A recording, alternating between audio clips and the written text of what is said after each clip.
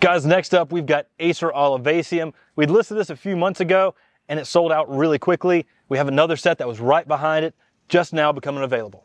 Shout out to you species guys.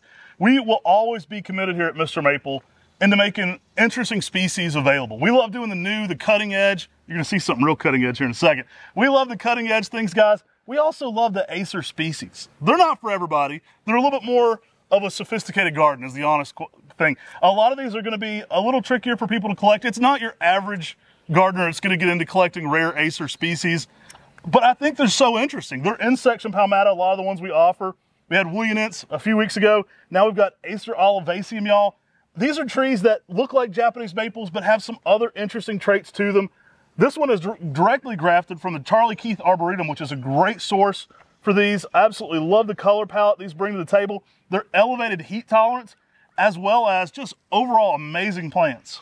Now, Acer olivaceum has one of the best fall colors of any maple. When we purchased Highland Creek Nursery, that was in Fletcher, he told us this is an amazing tree, and we fell in love with Acer olivaceum.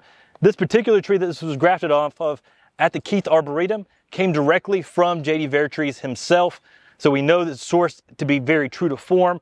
This is grafted onto Acer palmatum. It's closely related to Acer palmatum, in section palmata, like Acer japonicums, Acer shirasaminums, and Acer olivaceums. Now these are super heat tolerant.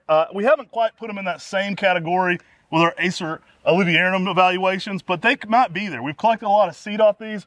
Go watch our full breakdown on the species. We talk about the controversy behind the naming.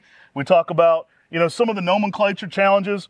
We have a beautiful specimen of this on our channel. You can search it in YouTube anytime, Acer olivaceum MrMaple. Check that out sometime. I think you'll enjoy it.